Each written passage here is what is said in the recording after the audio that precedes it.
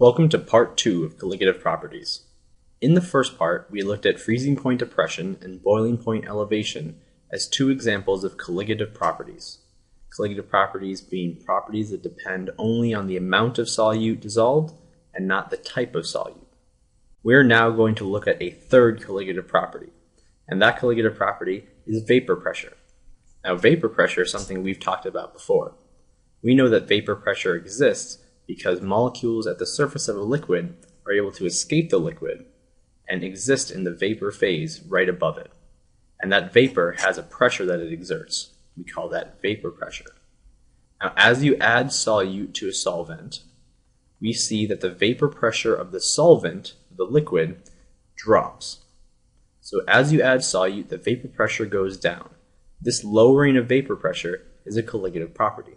Now, there is a caveat to this. The solute that's added has to be a non-volatile solute.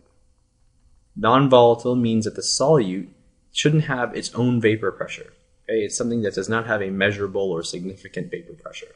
If we think about this from a molecular standpoint, this should make sense as to why adding a solute would lower the vapor pressure of the substance. The vapor pressure of a substance is determined by the amount of molecules of that substance that can enter the vapor phase and exist above the liquid. If I go and dissolve particles into that solvent, I have non-volatile dissolved particles in that solvent, I've decreased the relative amount of solvent available to enter the vapor phase.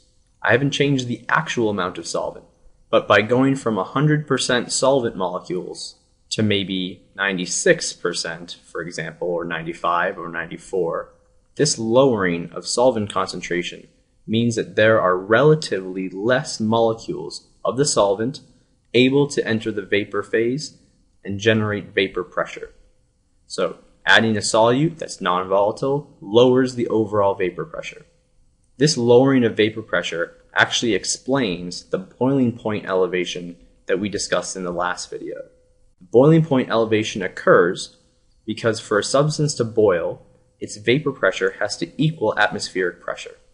But if the colligative property says that as we dissolve things, the vapor pressure is going down, it requires even higher temperatures to push that vapor pressure up to match atmospheric pressure. That's why the substance has now a higher boiling point. It's because the vapor pressure has been lowered. Now that we've looked at three different colligative properties, we're going to see how we can calculate the degree to which these properties change based on the concentration of solute added. And to do that, we're going to use molality. So molality is useful because it relates moles of solute to kilograms of solvent. And we can use molality to predict both the boiling point elevation and the freezing point depression with two very similar equations. For boiling point elevation, we get the equation delta TB equals KB with this lowercase m for molality. The equation for freezing point depression is going to look very similar, and we have delta TF equals KF, and again the lowercase m for molality. So we've already said that these two variables here, the m's, those are both molality. These terms at the start, delta TB and delta TF, refer to the change in the boiling point temperature for TB, B for boiling, or the change in the freezing point temperature, F for freezing. So the last thing we need to know is what this KB and KF terms refer to. And these are constants. KB is called the molal boiling point elevation constant, because it's for boiling point elevation. And as you can imagine, KF is the molal freezing point depression constant. Now it's important to note that both of these constants change depending on the substance.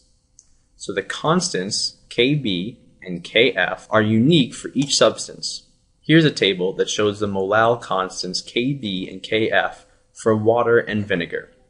As you can see, the values are different for KB and KF for both boiling point elevation and freezing point depression for each substance. The last thing we're going to point out is that the units for these constants are always degrees Celsius per molal, lowercase m.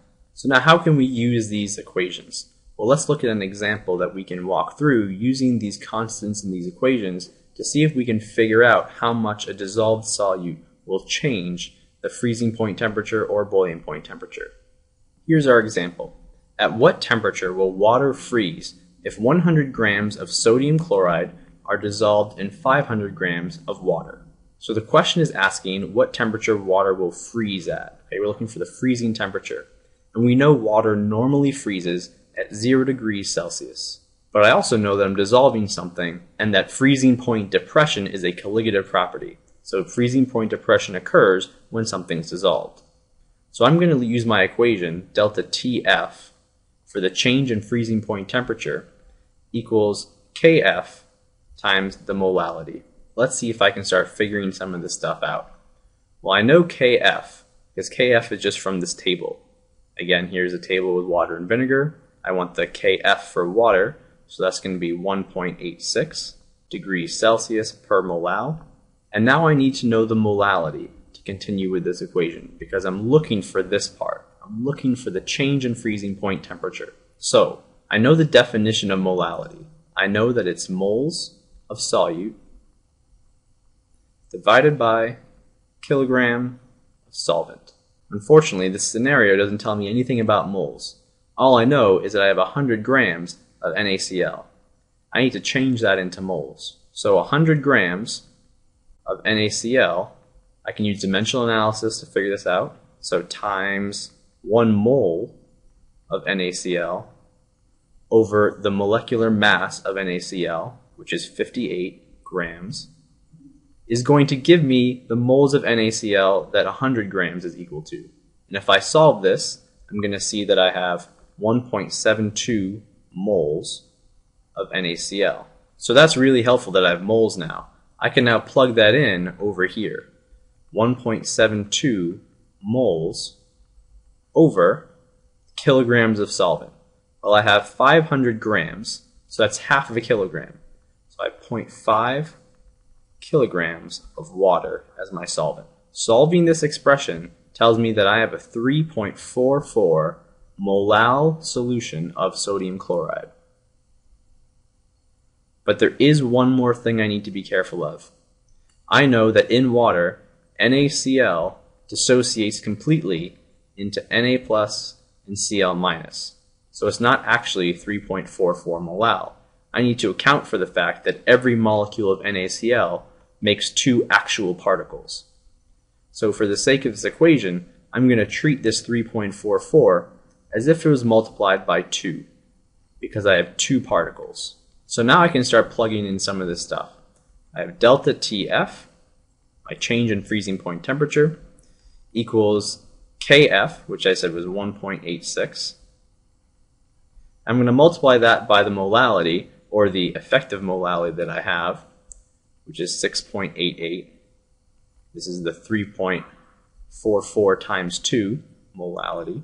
And by multiplying these together, I'm going to see how much my freezing temperature changes by. And it turns out that that's 12.8 degrees Celsius. Now, we have to use some common sense here.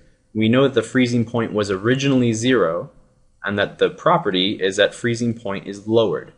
So the change is 12.8, but I need to go 12.8 degrees below 0. So it's really 0 minus 12.8 degrees Celsius, meaning the new freezing temperature, the new freezing point of the water, is negative 12.8 degrees Celsius. A solution made by dissolving 100 grams of sodium chloride into 500 grams of water would require a temperature of negative 12.8 degrees Celsius to freeze. So there's a couple things you need to be aware of when looking at colligative properties from a numerical standpoint or a quantitative standpoint. First is that if you're given grams, you need to get to moles. Okay, follow the equation. The equation tells you need moles and kilograms. So if you're given grams, use your dimensional analysis to find out the number of moles. The second thing to be aware of, and this is really important, is that if you have an ionic compound, that's your solute, that you take into account for any dissociation that occurs. So for NaCl, it dissociated into 2 particles, and we took that into account with the effective molality. If it were something like calcium chloride, this would become 3 particles, so we'd want to treat it as times 3 for the molality. Whereas something like sugar would not dissociate at all, and so we wouldn't want to change the calculated molality at all. That wraps up our lesson on colligative properties. Write down any questions you have in your notes and bring them with you to class.